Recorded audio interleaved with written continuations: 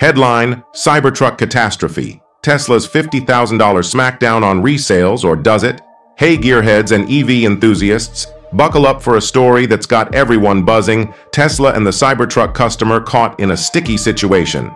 Apparently, a buyer, let's call him Cliff, because ouch, bought a Cybertruck, that stainless steel behemoth, only to find it wouldn't fit in his new apartment's parking spot. Classic Cliff. Cue dramatic music. So what did Cliff do? Tried to sell the truck naturally. But that's where things get cyber weird.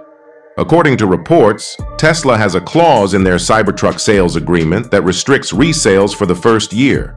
If they catch wind of you trying to offload your truck, even with a slightly used disclaimer, they can hit you with a whopping $50,000 fine. Is Tesla being a total Elon Musk? That's a play on words, folks. Well, there are two sides to this story.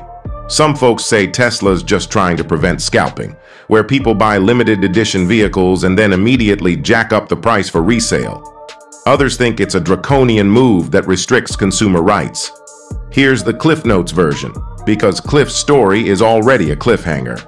Tesla says no way to resales in the first year.